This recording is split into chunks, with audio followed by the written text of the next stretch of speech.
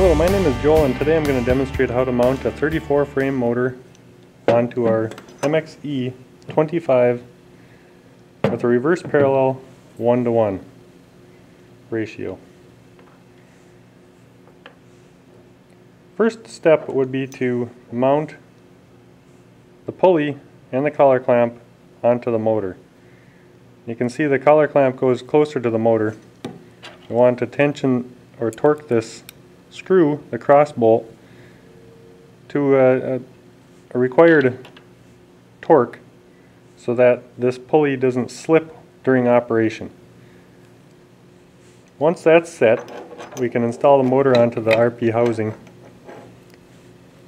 Install the belt, loop it around the bottom pulley, and then also the upper motor pulley, and just snug it up so that the belt is a little bit tight, but it doesn't need to have, we don't need any tension on it yet. So once we have that in place, we can put in the plate that goes behind. This is a threaded, it's got 4 threaded holes in it. It's a threaded plate that will feed the screws through the motor, through the actuator housing, and into that plate. So I'm just going to thread in 2 screws here, and the first one's going to be the top, so I can access it easily. And I'm going to get that snug. And now I can go down to this bottom corner, the opposite corner, and tighten up the other screw. So get it through the motor, through the housing again, into that plate. And again, I just need to go snug on this because we're going to tension the belt. The belt needs to be tensioned to about 10 pounds of pull force. So first we get this screw tight, snugged up here. And it needs to be in a position so that we can move it around pretty easily. Now before we tension the belt, we want to put this plate on. There's a bearing in here that supports the lower shaft. You can see that just lines right up. So I'll put that on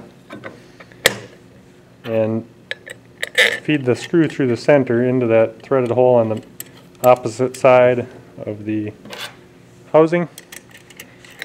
We'll tighten that up. Once that's tight, we would need to come in from the top here with a fish scale of sorts to pull that motor shaft up and tension that belt. This needs to be about 10 pounds of tension on the belt, so we'll get that tensioned into place and then tighten up the screws on the motor. And once you get one tight, it's pretty close. You want to make sure you get both of them tightened before you release tension on that, so that the belt stays good and tight. So now I can put in my other 2 screws on the motor housing.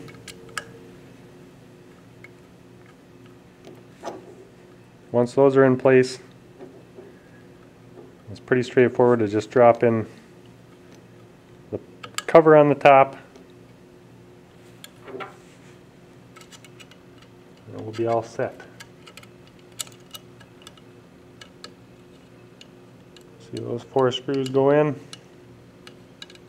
You want to tighten these, when you tighten up the screws on the motor, tighten them all to the same torque so that the motor is flat against the surface of that housing.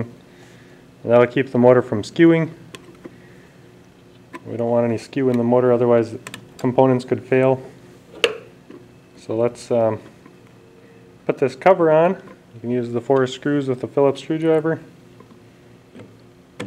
Get those driven in.